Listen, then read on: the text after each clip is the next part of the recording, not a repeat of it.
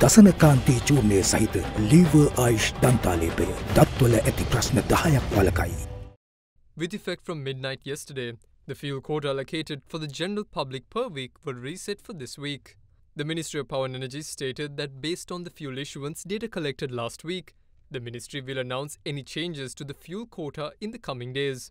In the meantime, with today being the 15th of the month, a revision to the fuel prices is expected to be announced by the ministry. This is due to the ministry's announcement previously that it would announce any price revisions on the 1st and the 15th of every month. Meanwhile, the Ministry of Power and Energy announced that a shipment with 120,000 metric tons of crude is expected to arrive in Sri Lanka between the 23rd and the 29th of this month. The Ceylon Petroleum Corporation meanwhile added that a shipment of diesel and super diesel with 30,000 metric tons is expected to arrive between tomorrow and the 18th of this month. The CPC added that the shipment will also bring 10,000 metric tons of aviation fuel to the country.